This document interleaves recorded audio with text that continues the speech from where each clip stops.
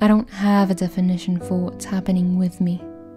The only thing I'm sure of is that I've always known that something was not quite right.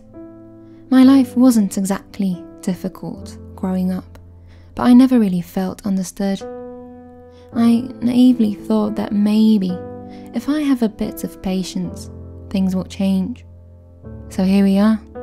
Years later, I live in a city surrounded by countless individuals, and yet I have no one to actually talk to. Sometimes I find myself in a room full of faces, feeling more alone than in my own bed at midnight.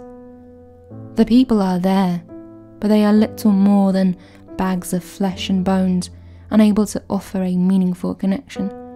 So when I finally find the courage to utter a few words, no one is there to really listen. They all just wait for their turn to speak. Sometimes I walk down the streets in the evenings, greedily looking into cozy, dimly lit living rooms. It feels as though every living soul is behind a glass wall. It's like I'm looking at humanity from the outside, unable to participate. But do I actually care for being a part of their world? It's the paradox of wanting to be alone out of comfort and habit, but feeling desperately lonely at the same time.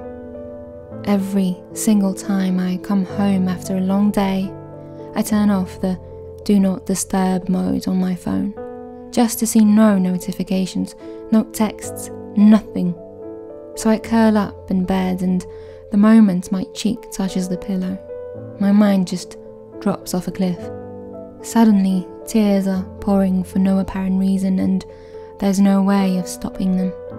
I can only wait for it to pass. When I was younger, I thought I'd be at my happiest right now. Instead, I can't help but feel that I've been cheated out of life. Every day, I'm wasting precious time. Every year goes by and nothing changes. Each Christmas reminds me that I'm in the same spot I was 12 months ago. Sure, entire 2020 has been a dreadful year, but the holidays served as a not-so-subtle reminder of all the lost connections.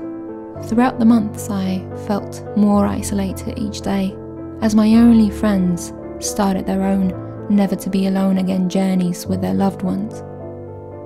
It felt like I was being left behind. It felt like everyone silently faded from my life.